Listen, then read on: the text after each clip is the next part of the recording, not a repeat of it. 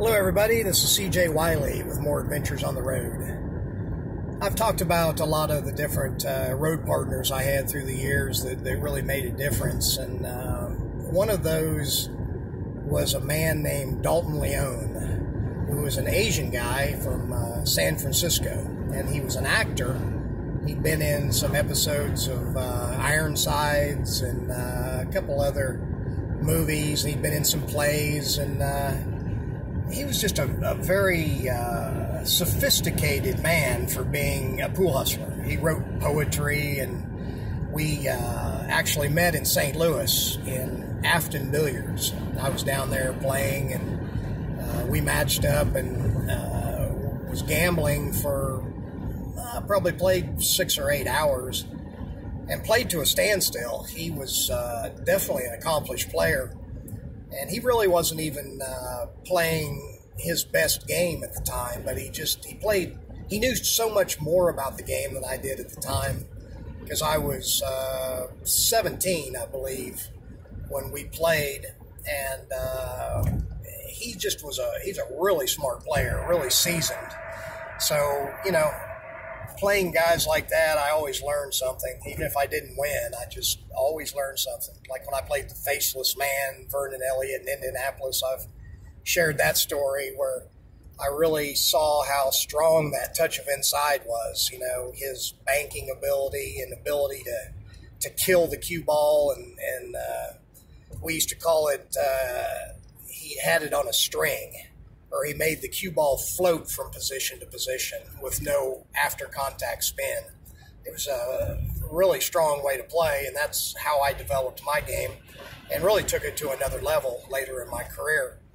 And, put it into a form that I could teach called the Touch of Inside system that you can find on my website at masteringpocketbilliards.com.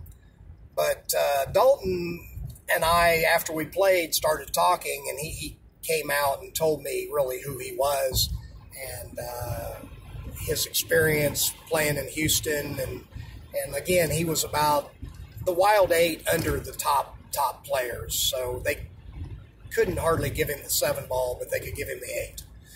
So we agreed to team up and go on a road trip, which we traveled for about 6 months straight and went to all over the Midwest. But we first went up to Minnesota and had a really good trip up there. We won about 20,000 in all the small towns up there, and then went to Minneapolis.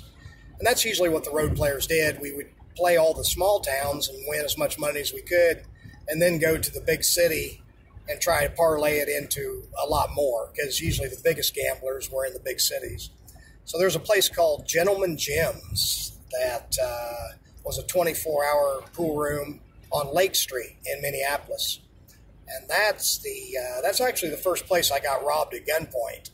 I was with Dalton, and we parked his van around the corner, and he went in the pool room, and I stayed outside for a little while, then came in, and as I was locking the van, he actually took the keys, fortunately, because when I locked the van and started to go around the corner to the pool room, 2 guys came around the corner and rushed me and put me up against the van and stuck a gun to my throat and demanded my money and wanted the keys to get into the van.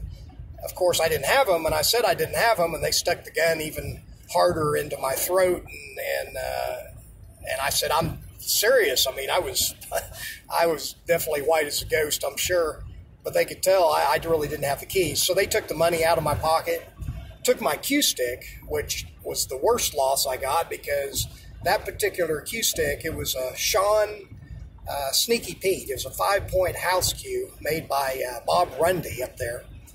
And I've told before, Dalton had me running 5 racks in a row every day with that stick when I was practicing, if I wasn't in action.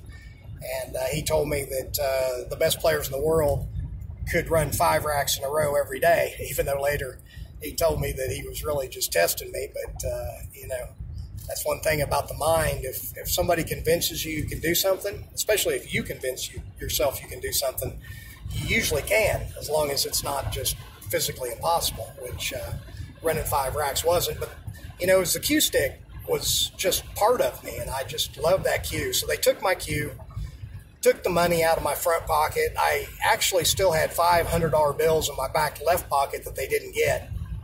But then they ran off. I ended up running back in the pool room, and they said I was green. My actual facial color was green. And I said, I've been robbed. And some of the guys ran out, but of course the guys were gone. Never got that stick back.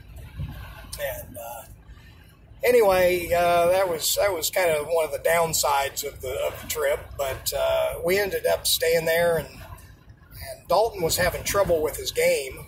And another little glitch we had was he ended up playing this guy who was kind of a tush hog. He was a tough guy.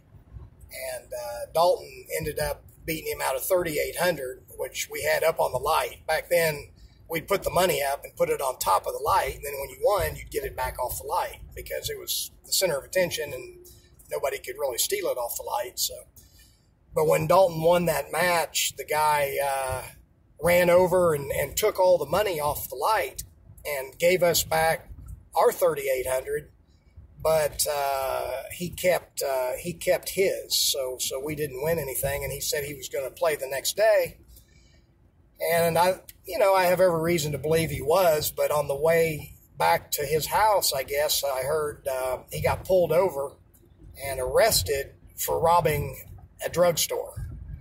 Or maybe he robbed a drugstore on the way home. I don't know. But anyway, he got arrested for robbing a drugstore. So he was in jail. So the next day, obviously, we couldn't play because he was incarcerated and had our money. So Dalton was kind of bummed out about that because he finally booked a winner, and then we didn't get paid for it.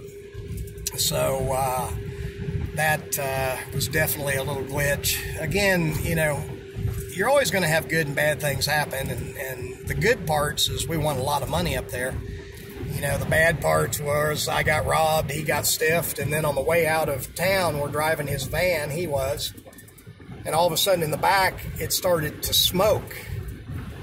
And I yelled and called it to his attention, and he pulled over, and all of a sudden the van just started, it was on fire.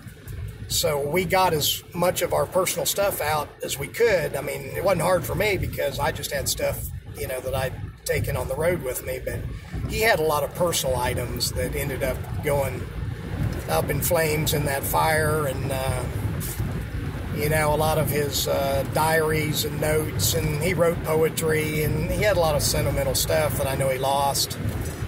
And we ended up, you know, on the side of the road, somebody picked us up and we were driving, you know, we just kept driving south, and I could see in the rear view mirror the smoke going up. The van was completely on fire, and we just left it there. And I remember Dalton was quiet in the back seat, and you know, I knew it was devastating to him. So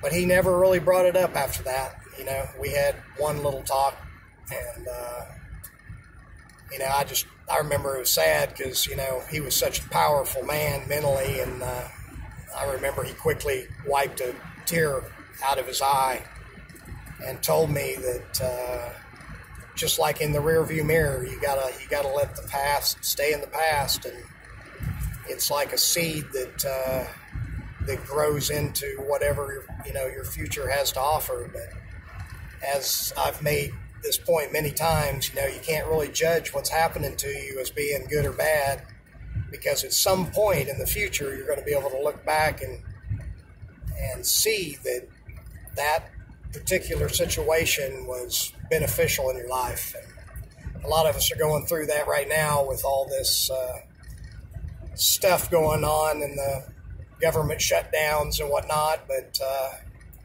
I do think myself I'm using this time to get in really good shape. I've been mountain bike riding every day. I've been working out, you know, between the mountain bike riding and the different workout just to get back in top physical and mental health. And, of course, I'm an obsessive studier, so I've been studying a lot of new and interesting things, and I try to put in at least 3 or 4 hours a day in trying to make myself mentally stronger and gaining in knowledge, because ultimately knowledge is our greatest asset. So anyway, I hope things are going well for you. And like I said, no matter how bad it gets, just know that at some point in the future, you're going to be able to look back and see how this benefited your life. And I don't think this is going to be any different. So just maintain a good perspective. Keep strengthening yourself mentally, physically, emotionally. And if you want to strengthen your pool game, join me in my private membership group at www.masteringpocketbilliards.com.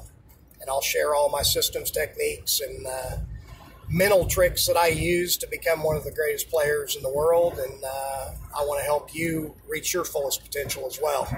So anyway, till next time, this is CJ Wiley. Over and out.